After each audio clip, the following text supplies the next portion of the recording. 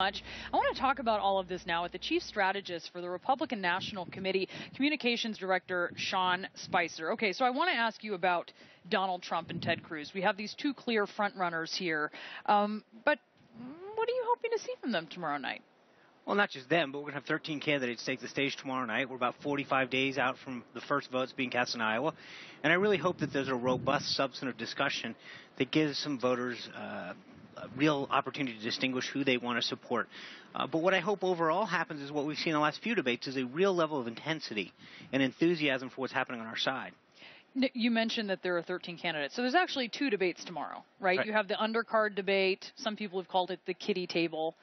Is that going to continue after this debate, do you think? I think every debate we have an analysis with the network partner, and we look at it right now, considering the number of qualified candidates.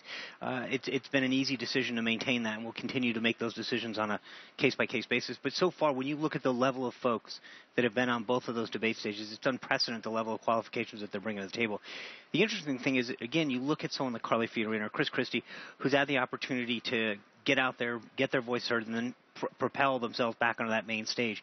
That's a real important opportunity for voters to be able to hear. I know that when it comes to the candidates, obviously you're with the RNC. You have to remain unbiased. You can't put your finger on the scale for any of them. But right now you have Ted Cruz and Donald Trump. And I think both of them really struggle with the establishment part of the Republican Party. We've seen this sometimes with other candidates who ultimately do win the nomination.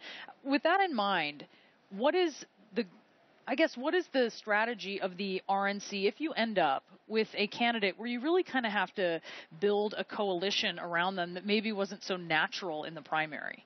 Well, the beauty of what happens, and there's a lot of myths about how we operate. We're very neutral in the process. We are the resource provider. We provide the ground game, the data, and the digital operation, the messaging research, the opposition research. And so what we do, despite what a lot of people think we do, is make sure that those resources are built up, that the staff is built out on the ground in battleground states, that the lists are made, et cetera, and that whoever that nominee is, that the voters decide. Because that's what this is really all about.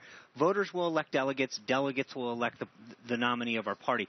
And then we will be able to sit there and hitch our wagon to whomever that is and provide them the resources necessary to win in November. Are you confident that Donald Trump will make good on his pledge if he is not the nominee to not run as an independent? Yes. Why?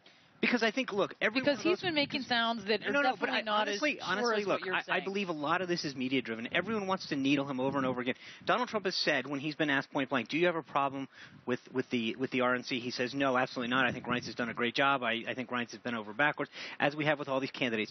I think what he gets upset about is sometimes when the quote-unquote establishment, someone who was involved in Republican politics 10 years ago, takes pot shots at him, which I think a lot of the candidates do. But Donald Trump, Ben Carson are new to the political system. Sometimes there's hard to distinguish the RNC versus the GOP establishment. But at the end of the day, every single one of those candidates who will take the stage knows tomorrow night that only a unified Republican Party beats Hillary Clinton. But in fairness, Donald Trump tweets out polls about an independent run by himself. No, that's not tamping down speculation. But when asked about it, he's been very clear about it.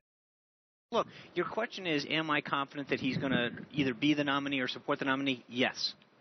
Okay. All right. So reports at this point in time, and this is the first debate where you've really faced this, talk about whether there's going to be a brokered or a contested convention for Republicans.